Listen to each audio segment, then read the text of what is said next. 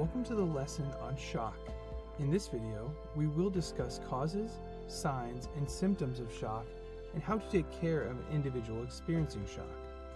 Shock can be caused by overwhelming infection, blood loss, severe allergic reaction, severe dehydration, or heart problems. When blood flow is significantly reduced, the body does not receive an adequate supply of oxygen and shock occurs. Individuals experiencing shock may lose consciousness or fail to respond. Signs and symptoms of shock include poor skin color that is pale, gray, or bluish, dizziness and lightheadedness, nausea or vomiting, behavior change such as agitation, confusion, or unresponsiveness, and clammy skin. When you are to take care of someone suffering from a shock, you should first call 911.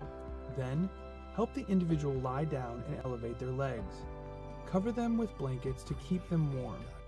Be prepared to perform CPR and stay with the individual until help arrives. This concludes our lesson on shock.